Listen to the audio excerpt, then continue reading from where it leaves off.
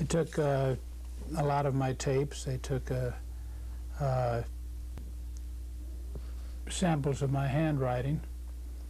They screwed up a lot of my stuff here too, but that wasn't, they didn't take that.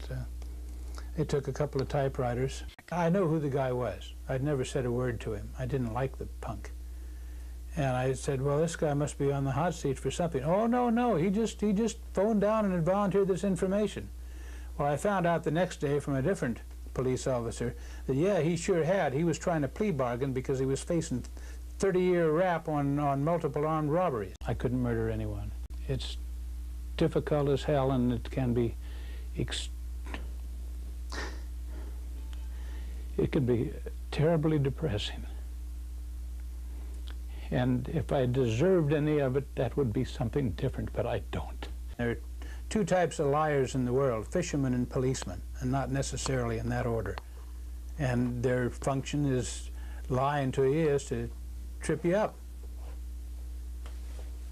They can't do it to me because I have nothing to trip over. I'm not the Zodiac killer. I know that. I know that deep in my soul. I've never been known for good luck, and I guess this is pretty much living proof of it. I couldn't murder anyone.